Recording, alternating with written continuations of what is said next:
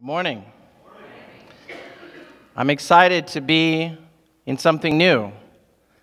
I'm glad that we have walked through the Gospel of John, and now we are, for the next 6 weeks, looking at something that is foundational for all of our lives. We want to explore some questions, some basic questions, questions about what it means to be a Christian, what it means to follow Jesus Christ. I think every time we need to come back to some of the basics. There are some people in our body that don't know the basics. There's some of us that have lost them along the way. And there's some that all of us that need to be reminded of the truth of God in simple terms. I hope that in this 6-week series that actually it fosters a couple things. I hope that it brings up a lot more questions to you at your home, around the dinner table, in your car, in your community groups, that we become a people that know that it is very healthy and very necessary to ask questions, simple questions, strange questions, deep questions, to know, I want to know more about God. I don't understand that. What does that mean? Why do we believe that? Why do we do that? Why do we have to do that? And I hope also that it brings some clarity for our life, particularly in these categories that you see on the screen here, which is some of the ways that we will approach the next 6 weeks. Today being. What does it mean that God is so profoundly serious and concerned about who we are, much more than what we do? He's primarily concerned with our being. Who are we? So what does it mean to be a Christian, to be a gospel person? And then to work for the next 2 weeks about why does it mean that God is so concerned for the Christian about our belief? Why does the Bible talk so much about believing? And then we'll look at 2 key issues. What do we actually believe about the Bible? What do we believe about worship? What does that mean? And then spend a week looking at our behaving. God's concerned about our being, He's concerned about our believing, and He says all of this should impact our behaving. So how are we to live out as Christians? What does this mean for us? And then finishing with 2 parts of belonging. Part of the Christian message and what it means to be a Christian is that we belong to God and we belong to each other. So we have some basic questions. Why do I need to belong to a church? Why do I give offering to a church? Why do I serve at a church? And the last part, who's leading this church? What are pastors? What are shepherd leaders? What are ministry leaders? What do we expect out of them? What are they responsible for? What do they do? How do we pray for them? And so I'm excited about this time that I hope it opens up a lot of questions and that we will be a safe place as a church to ask questions, to come forward and to share in our groups. I appreciate some of you have taken advantage on our Facebook page and on our graceriver.life. There's a tab. You can still use it. Just click on it and you can submit your questions. Some people have had some great questions. And so I ask you can go ahead and keep sending your questions in. That'll shape some of our community group studies. We can know what your questions are. So take advantage of that as we connect. As we come today to God's Word, we come to this question of being, of who we are, of who God will make us to be. And we come to this foundational question of the Christian life. What exactly is the gospel? What is it? It's something that we know. We have books in the Bible called the Gospels. Many of us have heard the gospel. Many of us are petrified to share the gospel. Many of us feel inadequate to answer people's questions about the gospel. And sometimes when I ask people, what do you think the gospel is? They look like a deer in headlights and say, you know. So what is it? And particularly as we come to this question as Christians, we come at it to understand the gospel is more than just how we come into this life with Jesus Christ. This is more than just our salvation. This is actually something that the Christian needs to hear again and again. That we are people who have heard and received the gospel. We are called to be people who live the gospel people. To be a gospel-centered church. And then we are people also called to then share the gospel. The gospel is to be heard, it's to be received, accepted, it's to be lived, and it is to be shared. And so that's why we come today to this question, that we might be better people who respond to the gospel and all that that means. Respond to share it, respond to live it, respond to accept it, and most importantly, most deeply, to respond in thanksgiving for the God who has brought us this good news, to respond in praise. So as we do that, let's come to prayer. Father, we pray that as we are about to open our Bibles, that you will come and speak to us. Lord, I am a mere mortal. I am a flawed one at that. I'm standing up here to say your words, Lord, but our trust and our belief is that you will enter in with us in that divine dialogue where you will speak to your people. It's full of mystery, and it's also full of clarity.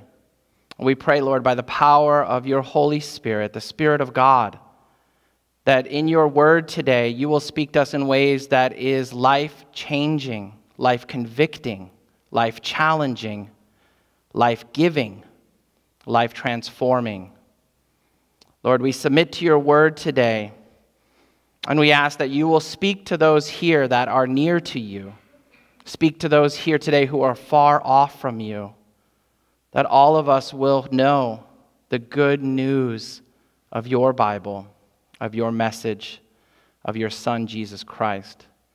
So today, Lord, we humble ourselves and submit ourselves to your teaching, and we ask that you will teach us what we need to know, that you will give us today what we need to have, and you will make us who we need to be. We pray this in the name of Jesus Christ. Amen. So understanding the gospel, one thing that should lead us today is to understand that what God is concerned about is our being. The gospel is primarily a transformation of our being, of who we are in our heart, in our mind, in our inner person, in our soul. It's a transformation from one category to another, from one being to another. It's a transformation of who we are. This term gospel is used over 90 times in the Bible. Today we offer a small survey of a couple of those passages and a couple key points to help us embrace this, accept it, live it, and share it. In the Greek, this word that we get the verb to gospelize and the noun gospel comes from, it's a Greek word euangelion, which translates as good news. And the verb means one who brings, one who announces good news. And both the verb and the noun come from a word called angelos. Does that sound familiar to you? It's the word angel, which means messenger. In the most literal meaning, it means a messenger. And these words come from that, to gospelize. The gospel is a message. And it's a message that is heralded, that is proclaimed. It's a message of news. In the ancient world, as we know, they didn't have newspapers, they didn't have cell phones.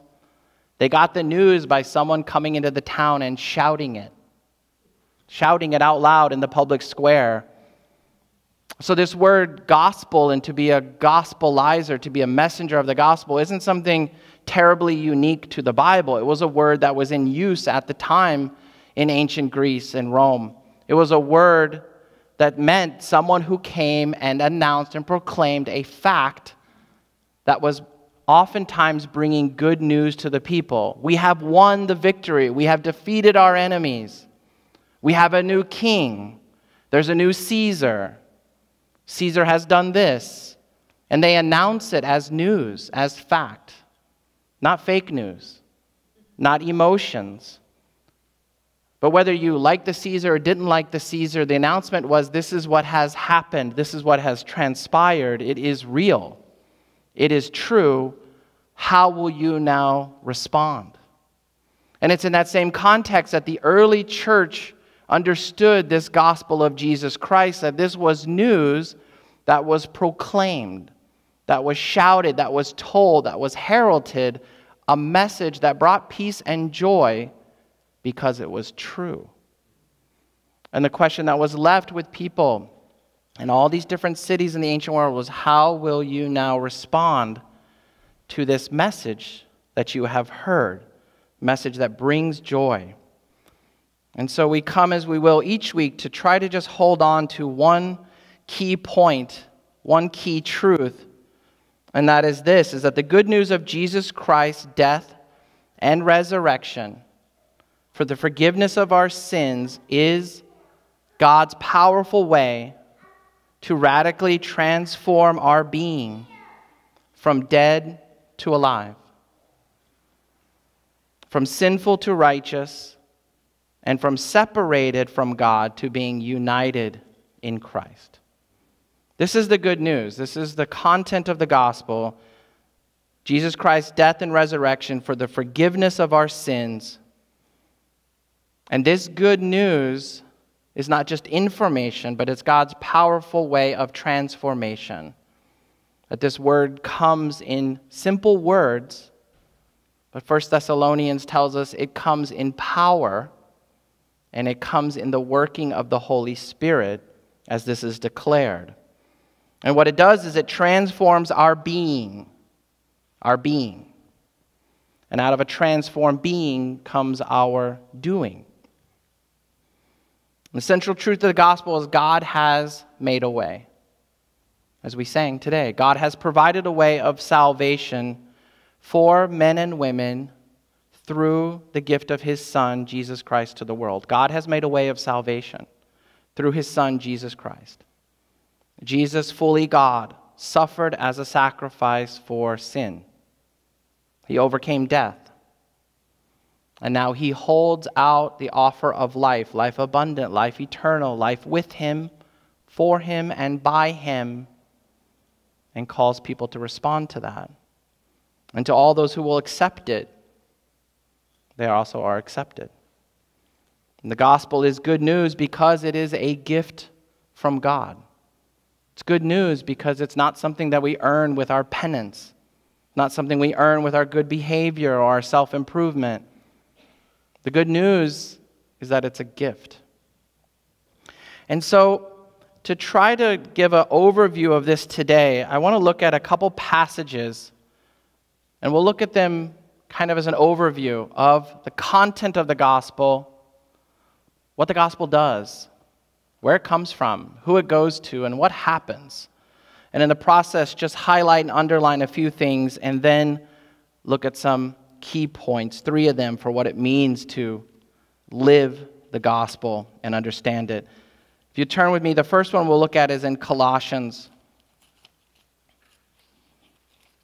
We won't go deep into any of these. I invite you to hold on to them and look at them in your own personal study. But we're trying to see what are some of the keys of the gospel. So Colossians chapter 1, if you're using this Bible, it's on page 983. And Paul says this to the people.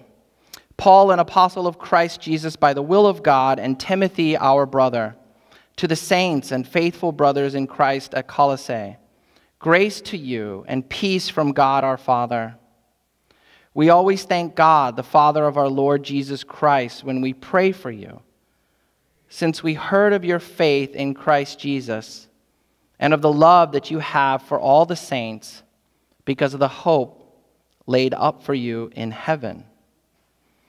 Just a few things. Paul has been an apostle of Jesus Christ by simply the will of God, by God's doing, by God's choosing, by God's will. And he says that Timothy is his brother. He's our brother now. What's happened? What has changed in these people? He calls them that he's writing to the saints and to these faithful Christians in Christ. This is strange language. He's writing to people who didn't grow up in Christian homes, people that haven't done any great acts in life to be called a saint, to be called holy people. What kind of strange language is this? He's talking to people who just a year or so previous would have been called pagans, would have been called godless people. And he's writing to them and he's calling them saints. Is he just trying to market his letter so that they will listen? He's writing just simply the truth that there's something that has changed about these people. that now they can be called saints, be called family. There's been some transformation in their being. He says, grace to you and peace, peace from God, reconciliation from God our Father. And he says, we always thank them. And you see this three-part structure. We thank you for your faith, for your love, and your hope. We thank you for your faith now that you have in Christ Jesus, love that you have for these other people. And it's all because you have a different hope now, a hope and a belief and a trust that is in heaven. And it's changed who they are. It's changed their very being.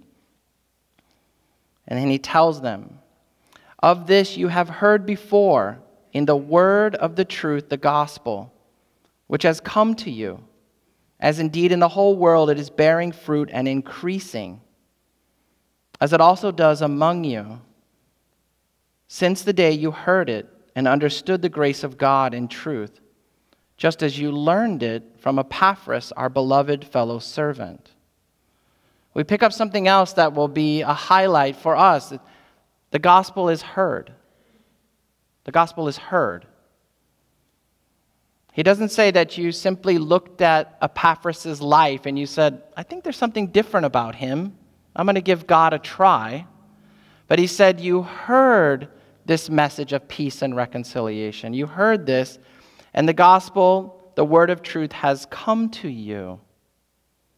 He's writing to a church of people who believed in God because the gospel has come to them. They have had a change in being.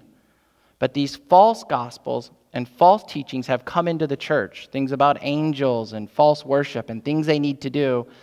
And in contrast all that deceit and lies and the lies out in the world, he says, but you have this word of truth, which is a synonym for the gospel. He says, you have been given the truth, and it has come to you, and indeed it's going out in power to the whole world.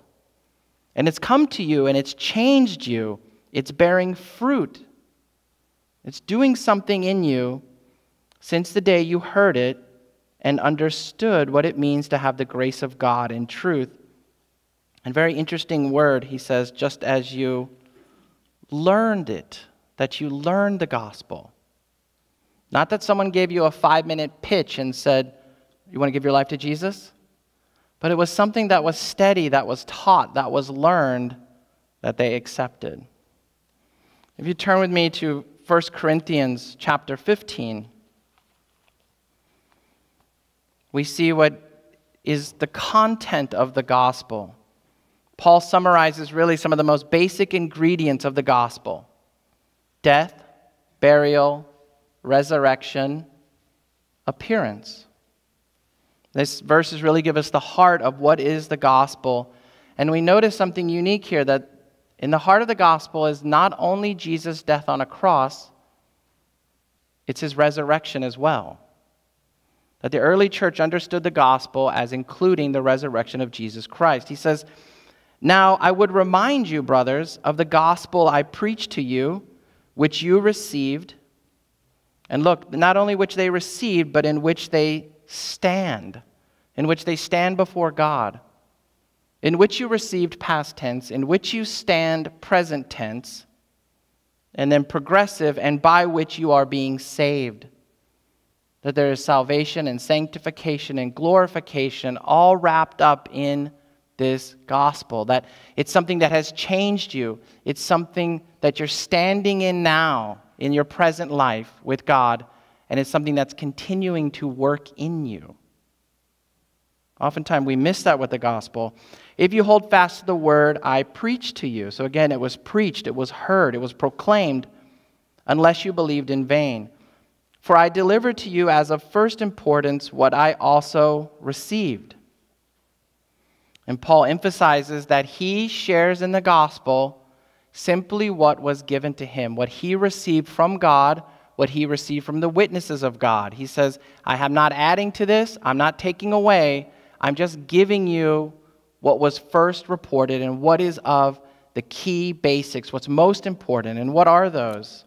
He gives us 4 that statements: that Christ died for our sins in accordance with the Scriptures, that this was foretold, This is an agreement with prophecy. And he says, this is one of the key parts. This is what I'm delivering to you. The gospel is Christ died for our sins, that he was buried, that he was raised on the third day, also in accordance with the scriptures, and that he appeared to Cephas, and then to the 12.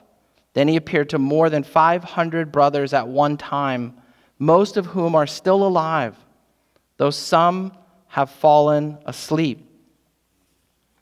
And as you read on, Paul says in verse 9 and 10, and he even appeared to me, someone who hated his church, someone who was so awful, but somehow by the grace of God, he has changed me too. And we preached, and by the grace of God, you have believed. Notice that what the early church believed about the gospel is that this was eyewitness account of Jesus' death, burial, resurrection, and appearance to people. People that were still alive at the time that this was being written. People that were still alive. People that you could go interview if this was fake. That's the testimony of the early church, the testimony of Paul, that this was something that was verified. It was a historical event. This happened. It's not an idea that sounded good. Their testimony was, it sounds good, but it happened. It's real. And if you want to know, you can go ask those people. People that are continuing to die for what they said they saw. And they're here. And that is the early account of the gospel, that this was something that was an eyewitness account and has been transferred simply as it was heard. This is not a story that appeared 300 years later. This wasn't a myth that was slowly evolving and added to and restructured. This was an early account that has been held up by people and said, this is what God has done to make a way. And that's crucial in understanding the gospel. Last one, if you'll turn with me to Romans chapter 1. You could do much worse this week for understanding the gospel than just to go home and read all of Romans and then read it again. And it'll give you a good picture of what the gospel is. But just a few verses here to look at in Romans. Again, this is Paul writing to another early church, another early settlement of people that have believed this story.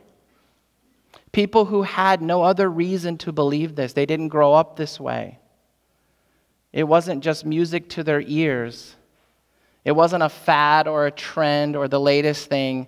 They lost lives, they lost families, they lost jobs over this because they heard of a story about a Jewish man named Jesus of Nazareth, a people that they weren't connected to, people they didn't particularly esteem or like.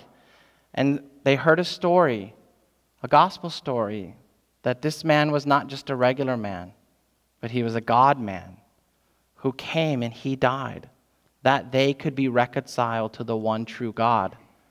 And God opened up their ears and their hearts, and they changed in the very core of their being. How did this happen? And then Paul is writing to these people who already believe, have already received the gospel. Paul, a servant of Christ Jesus, called to be an apostle, set apart for the gospel of God, which he promised beforehand through his prophets in the Holy Scriptures concerning his Son, who was descended from David according to the flesh and was declared to be the Son of God in power according to the Spirit of holiness, by his resurrection from the dead, Jesus Christ our Lord, through whom we have received grace and apostleship to bring about the obedience of faith for the sake of his name among all the nations, including you who were called to belong to Jesus Christ, to all those in Rome who are loved by God and called to be saints. Grace to you and peace from God our Father and the Lord Jesus Christ. And then in verse 15, so I am eager to preach the gospel to you also who are in Rome. Isn't that a strange thing? Here's a man saying, I'm eager to preach the gospel to people who have already received the gospel, who have already heard the gospel. Why would he say such a thing? My question to you today is, are you eager to hear the gospel? Are you eager to share the gospel? As Paul gives us his reason for that. He says, "For I am not ashamed of the gospel, for it is the power of God for salvation." The gospel is a message. It's a proclamation of something that has happened, that has transpired, of how God made a way. And Paul says these are not just words. This is not just information, but it's actually in the telling of this, the power of God to save humanity. And it's salvation to everyone who believes, no matter what class you come from, no matter what race, what culture, what background, no matter how dirty you think you are or how clean you think you are.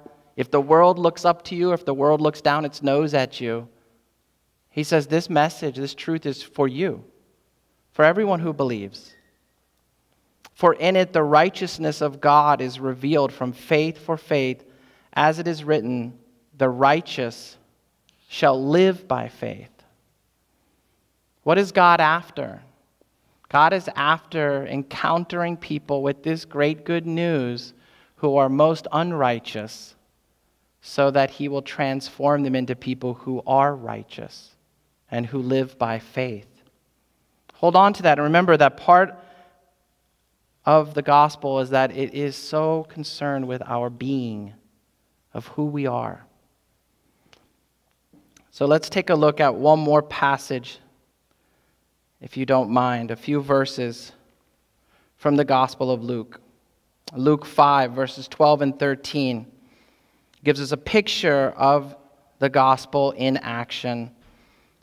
While he was in one of the cities, there came a man full of leprosy, complete in leprosy, eaten alive with leprosy. And when he saw Jesus, he fell on his face and begged him, "Lord, if you will, you can make me clean." And Jesus stretched out his hand and touched him, saying, "I will, be clean." And immediately the leprosy left him. As we come to hear the gospel, receive the gospel, live the gospel, share the gospel, one thing that's certain that we have to catch and share and accept is the human condition. Part of understanding the gospel is to understand what the Bible reveals to us, what God has declared about our very being. Who are we? What are we? I was driving home this week and I heard this country song. I don't know if you know what it is. I don't know who sang it, but I listened to these words, and this was the chorus. "I believe most people are good, and most mamas ought to qualify for sainthood. I believe most Friday nights look better under neon or stadium lights. I believe you love who you love, and nothing you should ever be ashamed of. I believe this world ain't half as bad as it looks. I believe most people are good." How about you this morning? The Bible revelation is, yes, the world ain't half as bad as it looks. It's worse. It's far worse than it even looks. It sounds like we made a mess out of it. 2 Chronicles is a book that I've been reading in my own private time, and it's interesting as Solomon goes to dedicate the temple. He's asking God, will you show up here even when your people do wrong, when your people don't listen? Will you show up here? And every statement he gives is followed with this kind of aside. He says, if they sin against you, and then he stops, for there's no one who does not sin. And everything he says, it's kind of inevitable. We know that people are sinners. Ecclesiastes 7:20 says, "Surely there is not a righteous man on earth who does good and never sins." Romans 3:23, "For all have sinned. Every one of us falls short of the glory of God." When we talk about the human condition, it's not always right to start with humanity, the right place to start is actually with God. That's where the Bible starts. And what we start with God is that we have a God who is holy, who is righteous, who is pure, who is just. And that's when the very bad news of who we are in God's eyes comes to us, more catastrophic than any other news about a medical condition or losing a job or catastrophe in your family, the very worst news that will come to you. But the very real thing that we all have to hear is that we are all corrupted people. That ever since Adam and Eve disobeyed God, the human condition has been one of guilt and corruption. That we are people who are sinners, who are far from God, who are called evil, wicked, dark. If there's a silver lining on that, it's that every one of us are in that same sinking ship. There isn't one person here that is better than another person who starts off in life with a better moral condition. No matter what your family upbringing was, as good or as bad as it has been, we all are locked into the same human condition. We've all inherited that same sinful condition from our ancestors. And the root of that problem, the root of this condition, is unbelief in God. The chief sin is humankind's unbelief in God and not taking him seriously for who he says he is and what he says he has done, not trusting him, not having faith in him, not having confidence in him, not believing him. And our problem and our sin starts because we believe something else over believing in God. Adam and Eve believed in a promise that was not from God. They believed it was going to give them exactly what they wanted. But all of us believe in all kinds of things. We believe in horoscopes, zodiacs. We believe in ourselves. We believe in the evolution of technology. We believe in government able to fix our issues. We believe in our families and our patriotism. We believe in animism and materialism. We believe in all kinds of things, and what we have done is look for them to provide us with things that they can never provide. And on people and ideas, on animals, on traditions, on things, we have placed our hope and our identity and our trust and our belief. Things that can never support what our soul needs.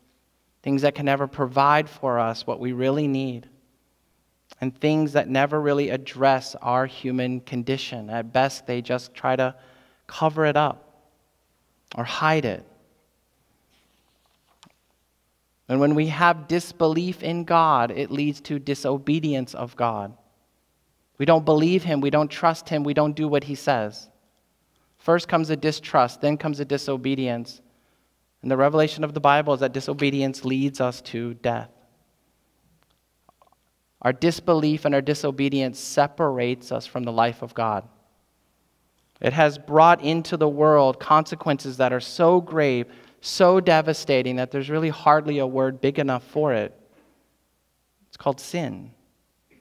But it's destruction of human life. It's corruption. It's separation. It's damnation. It's condemnation. Because what our disbelief and disobedience does is it locks us in to a slavery of unrighteousness. It locks us into a way of living that is upside down from the reality of God, the way it should be. What God calls good, we call boring and repressive. What he calls life-giving, we call life-choking. And yet, what he calls dangerous, what he calls unfit for humanity to do or to think, we call beautiful, esteemable, worthy to put my life's weight on. And he says none of that is going to ever be able to support you. You don't have to go far in convincing yourself or convincing someone else that there's something wrong with the world. You see it. We live in a world of murder and lies and abuse and manipulation. Have you ever thought how silly and strange it is that once you pay for a ticket and go in a movie theater, you still need a ticket stub because they don't believe you?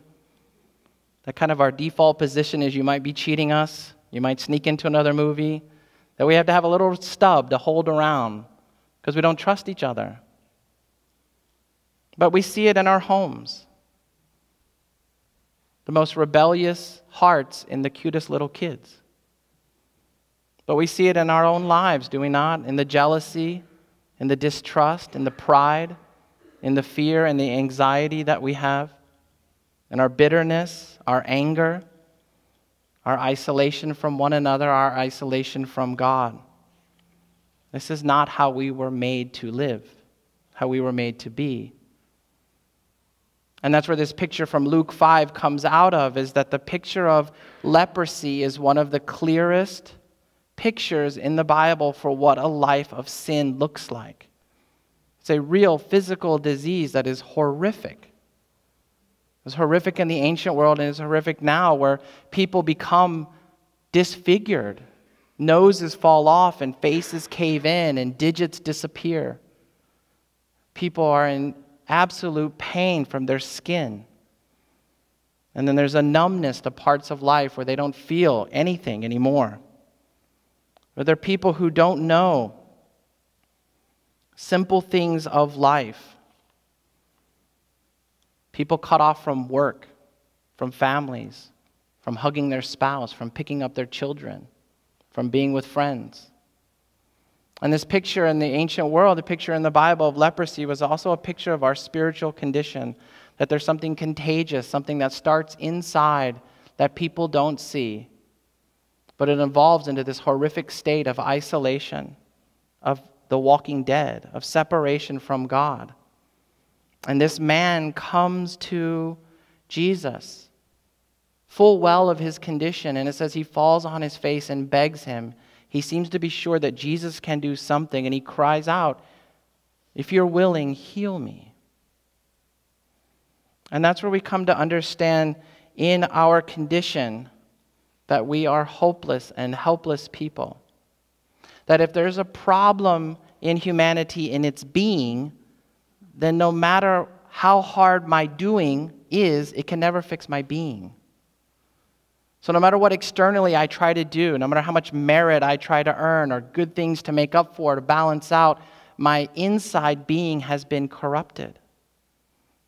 Just like a leper who starts taking vitamin C or some ointment on him, it's never going to get to the core problem of what's going on.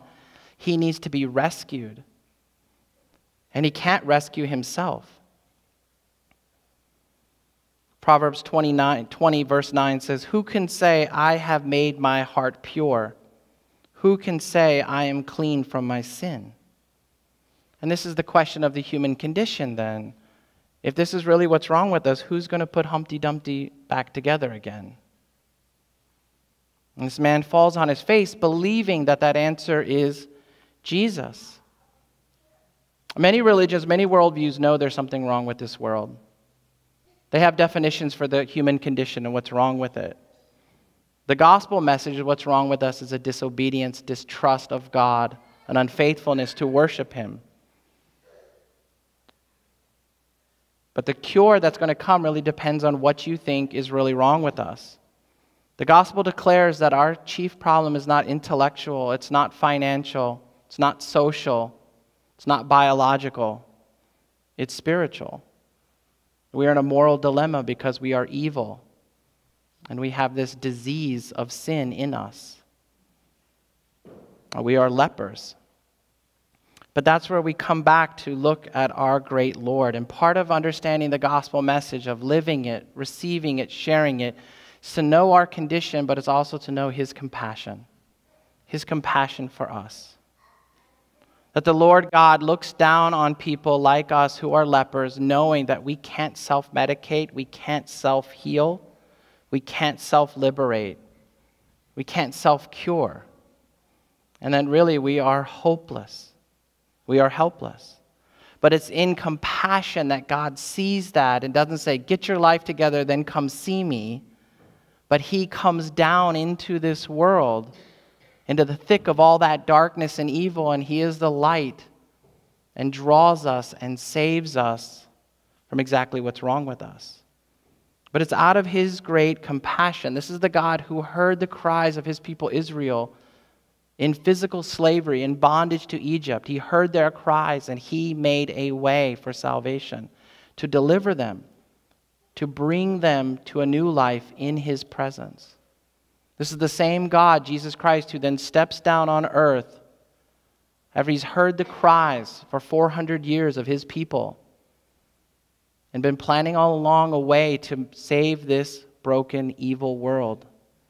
And he steps in and hearing our cries that he will cure us out of his compassion. People like us, full of spiritual leprosy. This is the great news. God demonstrates his own love toward us in this, that while we were still sinners, Christ died for us. He came for us. To understand this message, to understand and receive it, is to know that our God is a God of compassion and mercy, who looked down on us and became the propitiation, became the ransom, became the atonement, precisely because we could not, because we couldn't save ourselves. In mercy, he came to save us. And that's where we come to exactly the part of the message is God has told us the human condition, but in his great compassion, he does not only tell us what's wrong with us, but he provides a cure. He doesn't only reveal that we are sinners, but he has made a cure for us. And this is the cure. He gives us a cure for our evil hearts, a cure in Christ Jesus. In Christ, God was reconciling the world to himself, not counting their trespasses against them. That God has been on this mission of reconciling, of fixing, of restoring, of bringing back, of curing people who have been separated because of their sin. Reconciling the world to himself, and to do so, he has to not count their trespasses against them. How is a holy God going to deal with unholy people? How is a holy God going to be in relationship with most unholy people? We are told, for Christ died for sins once for all, the righteous for the unrighteous, to bring you to God. The cure comes in his own sacrifice for us. We hear these shocking words that explain that. God made him, Jesus, who had no sin, to be sin for us, so that in him we might become the righteousness of God. Jesus Christ, sinless, took on our sin so that we could be changed in our being from sinners to the righteousness of God. Astounding news. That the great cure of Jesus Christ is not a few enlightening words. It's not a moral example. That he comes in and does heart surgery, so to speak, and gives us a brand new life, a brand new heart. That the cure of Jesus is so shocking, so otherworldly, so radical that the Bible can use no other term than you have been reborn. You haven't been patched up. You've been given a new life. You've been given a new heart, a new mind, a life that is accepted by God, and a change in your being from sinner to saint, from rebel to child, from outsider to in the family of God. And this is also part of the message that comes with the gospel, is that this cure comes in a form of a call.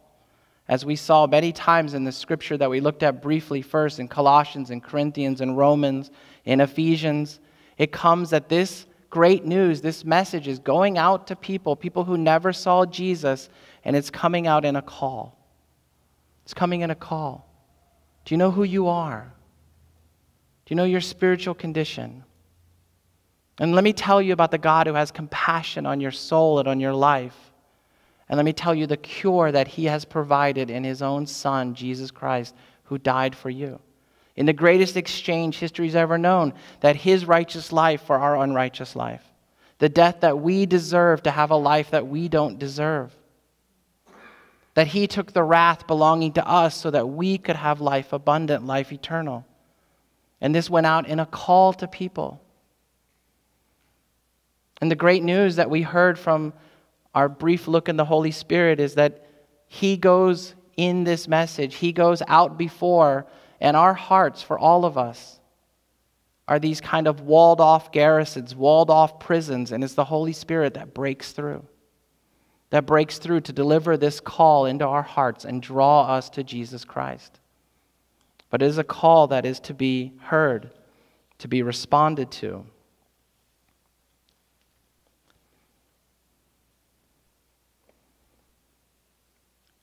So why do Christians need to hear the gospel again and again? There's one reason, is that our hearts are prone to wander away from God. Our hearts are prone to believe that we are not as bad as that leper picture makes us look. We don't need as much salvation as we need just a little fixing. We're prone to think all kinds of things about ourselves. We're prone to diminish all the holiness and all the wonder of God. We're prone to accept different Jesuses, different gospels. And all of us, the church has always had to hear the gospel again to know the true gospel and the full gospel of the good news of Jesus Christ. But not only are our hearts prone to wander away, but hearing the gospel again and again for Christians should make our hearts wonder in amazement and in joy at God. That as we hear the gospel again and again, as Paul says, I was eager to preach this to people who already bought this and believe it. I'm eager to preach because this news is so good, and I want you to continue to wonder at God. That in the Christian life, there should never be any of courseness. Of course I'm saved. Of course I love Jesus. Of course he loves me. Of course my children are saved. There should be wonder constantly. I was that. I was like that, and God loved me. I was so unworthy, and God died for me. What kind of love is this that God lavishes on my life? It's not what I deserve. It's not what I earned. But he's poured it out to me in grace. This is why even in our communion we are called to remember Christ, remember what he's done, to interact with this gospel, to take it in, to have a visual symbol, to do it as a community, to never forget what Christ has done and continue to come to wonder at him. How wonderful, how beautiful is our Savior and his good news.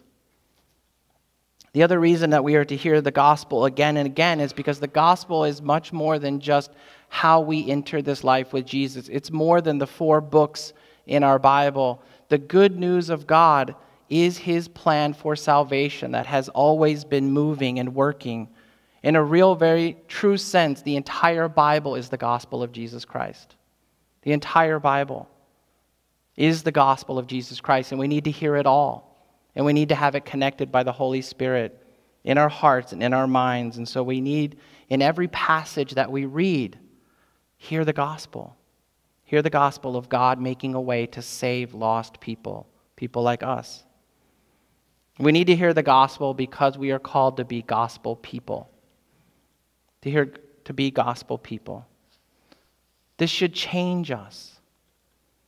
Change our very being. That now we are accepted with God, that we are loved by God, that we have become his children. This should have radical implications very practically for every part of our life. We should be the humblest people on this planet, with no right to look down our nose at anybody.